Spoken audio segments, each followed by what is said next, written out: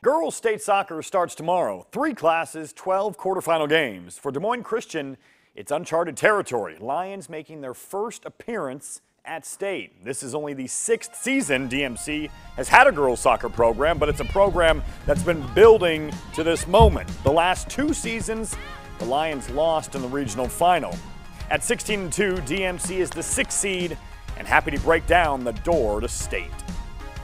As we approached the regional final, we were like, wait, this has never happened before. So that definitely was a motivator for us, especially for our seniors. It's just so cool that our senior year, we got to make that history. We all believed in each other and we played for each other, and that kind of propelled us to where we are today, because we wouldn't be the team we were if we didn't have each other.